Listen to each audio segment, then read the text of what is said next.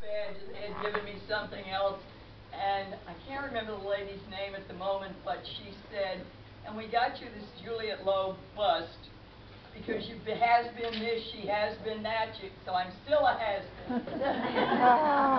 And grateful for it. Chances are I don't need the mic, and I certainly don't have enough time to reminisce, but I will try to do it. My Girl Scouting started 50 years ago. This year I get my 50-year pin. I was a Girl Scout 1 year as a child. I always remember earning the wildflower badge, which is not easy when you live in Newark, New Jersey. You have to look hard to find the wildflowers. And then I earned a personal fitness badge. That's the only two I ever earned, but then I was fortunate enough, my oldest child is a girl. So by golly, I couldn't wait till she was a second grader and I could go play Girl Scouts. And I knew better than to have brownies. Some of you have known me well enough to know that I have been known to say I'd have killed them all in the first week, so I never had brownies. But by the time she got to be a junior, oh, I was raring to go. So her troop is where I started, and because it's hard to say otherwise, I was always known as Mrs. B. Aww. So I've been Mrs. B for a lot of years, as you can tell by the shirt. Now that troop got a little older, and they wanted to be Mariner Girl Scouts. And we don't have any Mariners here, which always sort of amazed me because we have all this water around us. The Mariner Girl Scouts had their own pin, which you can look at later. It's a wheel and a Girl Scout pin in the middle of it. And this was their shirt. Their name was MS Aquila, who were the Latin students in the crowd. The beans, an eagle. And the reason it's named after an eagle was because we were incorporated the year that they landed on the moon, 1969. So my Girl Scout troop was Mariner Ship Aquila. And they were wonderful girls. Got them all the way through seniors. Now both of my Girl Scouts, my own Girl Scouts, both my daughters, are first-class Girl Scouts. Those of you that are younger don't know about first-class Girl Scouts. Those of you that are older do. That was the designation before there were bronze, silver, and gold awards. So that's, I saw somebody with a first-class pin on earlier, or maybe it's on that uniform back there. Anyway, some number of years ago, both of those girls honored me with a life membership.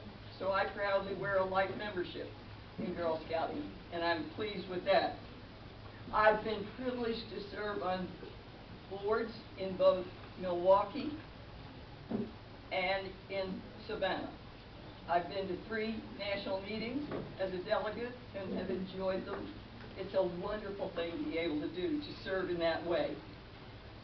My Girl Scouts, when they were seniors, my older daughter had gone on a water opportunity, and she came back with it was in Virginia, fancy little bonnet, and my girls loved it so that we decided that when we bridged our cadets into our troop, that we would bridge them with a sunbonnet. So all of my girls wore sunbonnets, and that was a fun thing to do as well. So when I was in Milwaukee, we did a lot of hiking, and we did a lot of interaction with sea explorers. They were mariners, so we had a lot of events on Lake Michigan together. Dances, on piers, competitions, all kinds of fun stuff. And we hiked trails in Illinois, Wisconsin, Michigan. We do all that. It was a very active troop. And then after I moved down here, I wanted to continue this kind of thing. So my younger daughter by this time was a junior. I got her through juniors and cadets, and by the time I had those seniors, we hiked on the Appalachian Trail. We went to the Virgin Islands 1 year. Valerie Kehoe's daughter was an alternate for a trip that I made to New York to the 25th World Conference. at which we met delegates from all over the world, and we performed as Lowe's Echoes. And Lowe's Echoes was the logo that we chose for our girls because they actually did present at this big affair the story of Juliet's founding of the Girl Scouts. And I always remember that one of our fathers was kind enough to make us an old-fashioned phone. I don't know if we still have that thing hanging around. But anyway, that was that shirt. And Lowe's Echoes, I took them to the conference, which was at Edith Macy, which is north of New York City, and then 4 days in New York City. I probably shouldn't tell you this, but I will because it's a fun story. We got there, and they wanted to go see a play, so ahead of time, we had bought tickets for what was then Chorus Line, very exciting play. Now, some of you may know, girls are listening, but I'll turn it off anyway. There is a song in that particular show. I've got a smile over here. She knows the song. I'm not going to tell you what it is because there's too many girls around, but I will tell you that I had one girl call home that night, and I had a phone call the next morning. How dare I take them to see a play that had those two charming words in it, referred to top and bottom, and you can figure the rest. And I said, well, first of all, they were all ninth graders, and I figured it wasn't the first time they'd heard this, so not to worry. And they're all quite good Girl Scouts still, so it really wasn't bad. It turned out okay. And then, let's see, what else have I been privileged to do? I've been an outdoor trainer. I am a master trainer, primarily outdoors, although I've done most of the other things too. But Peggy Tootin and I have trained a great many Girl Scouts. Girl Scout leaders, we've done a lot. I remember one time we were over at Blythe Island, and it was a really bad rainstorm, and Peggy and I decided to sleep in the back of the truck, and the leader said, how come you get to sleep in the truck? And we told them we slept in tents many, many times. We knew how. Not to worry. That night we slept in tents, which probably wasn't fair, but we did anyway. And so you can look at these later. I'm wearing the more important pins that I've owned. One is a Macy lamp. When you go to Macy Center, it is primarily for a training event. I've been there twice where I have Macy lamps.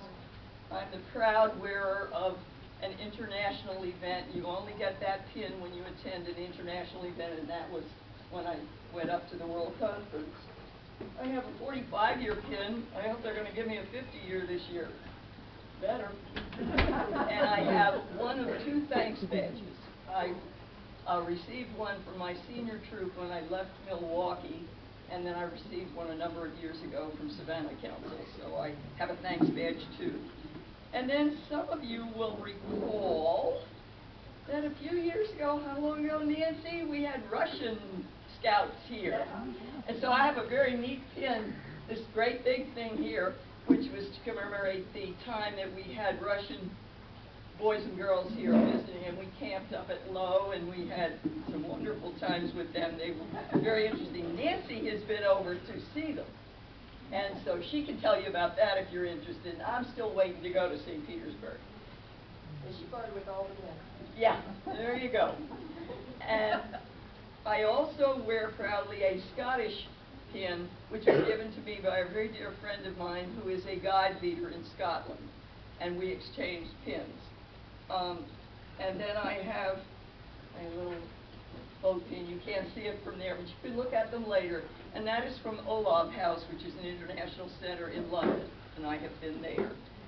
So, and I've been a senior advisor, so, see, I told you I'm a has-been. I have been this and have been that. And so, you know, those are fun things that I have done in scouting, and probably the most exciting things are times when I've interacted with girls. Holler at me when you want me, please. You know I'll never shut up. I'm near hollering. Okay. All right, one story. All right. I was in Utah doing some hiking a few years ago, and stopped at a mall on our way to wherever it was we were going, and there were some Girl Scouts selling Girl Scout cookies. And I said I never, and this is a famous line of mine, I never met a Girl Scout I didn't love. And that's very true. I never have.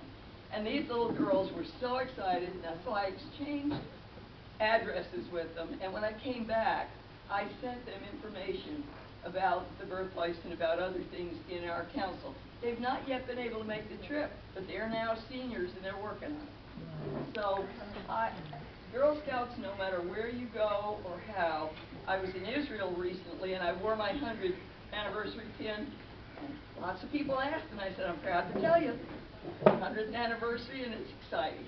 So, stick with it. It's more fun than a barrel of monkeys, and it's something new every time you do something. Milan gets me out to camp every summer, and even though I hate the heat, I go because I love those girls.